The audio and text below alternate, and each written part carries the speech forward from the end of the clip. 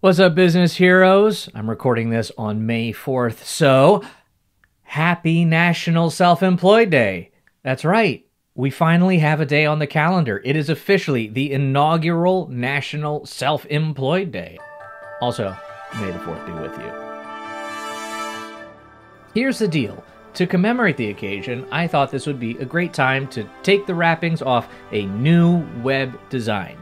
Up until now, selfemploymentsidekick.com has been a really boring blog. It's just been a list of posts and a sidebar with a little bit more information and some links, but I want it to be more than that. I want to highlight some of the resources I'm putting together, some of the workshops and courses that will become available in the near future. But I did all of this design work on another test server. It's not even a staging site that I could just flip the switch. And originally, I was going to just rebuild the website step by step during a live stream and kind of use that as a little Elementor tutorial. And I did that, but I only got so far. This is what selfemploymentsidekick.com looks like at the time I'm recording this.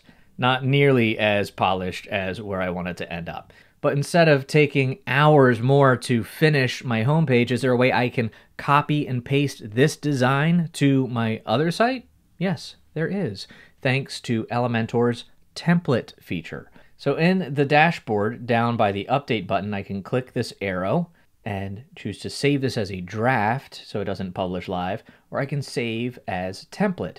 And I can save the entire page to a library. I'm going to just call this new home. So there it is right there in my templates along with a few other things. This is a great feature if you want to have multiple pages with different content but kind of using the same general structure. You can create your first page, get that set up the way you want, and then save it as a template.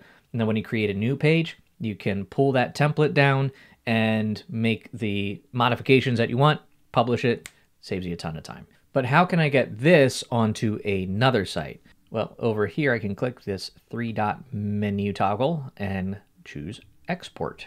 That downloads a .json file to my computer that I can go and import on my other site. Let's do that now. All right, we'll click back over to my main site, and I'm going to scroll underneath here. I'm going to delete this later, but I will click on Templates, and up here, I can import a template to my library.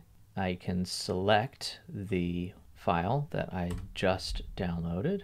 I will enable and import because I have SVG files on my other site. Don't have that feature enabled.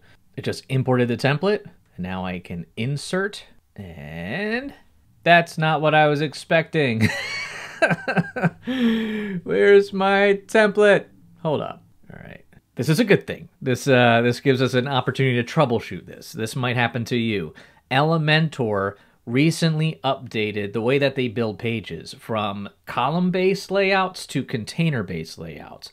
The new design was using containers. I don't think I have containers enabled on the current website, so let's do that now. It might be blocking that theme from importing or applying to the page because it's not set up to handle that. So let's jump into the dashboard, and under Elementor settings, under features, we're going to set the Flexbox container to active. Save changes and try this again. All right. Oh, where'd you go?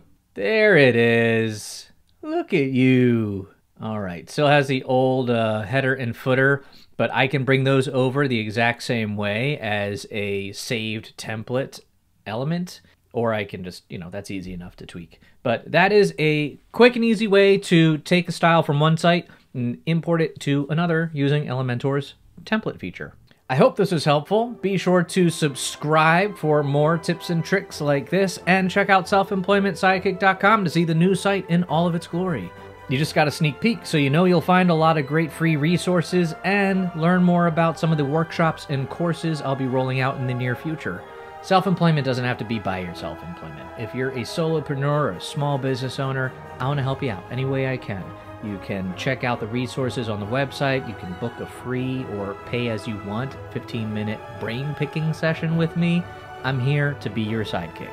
This is the way. I'll see you in the next one.